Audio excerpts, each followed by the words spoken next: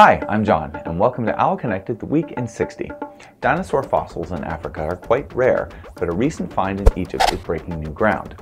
Named after its discoverers at Mansoura University, the Mansourasaurus was a bus-sized, long-necked dinosaur, or sauropod.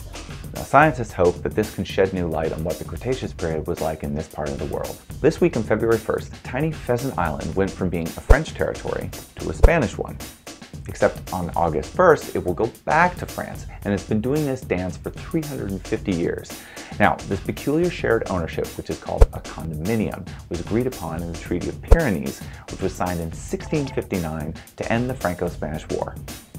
Weird, but if it helps end a war, who's complaining? And finally, vets have used fish skin as bandages to treat two brown bears who were seriously burned in the recent California wildfires. Now, fish skin has high collagen and moisture retention levels, which makes it ideal for such care. It's not yet approved for humans, but no one said anything about bears. Of course, you know what is approved for humans? That's right, our news stories. We'll see you next week with more.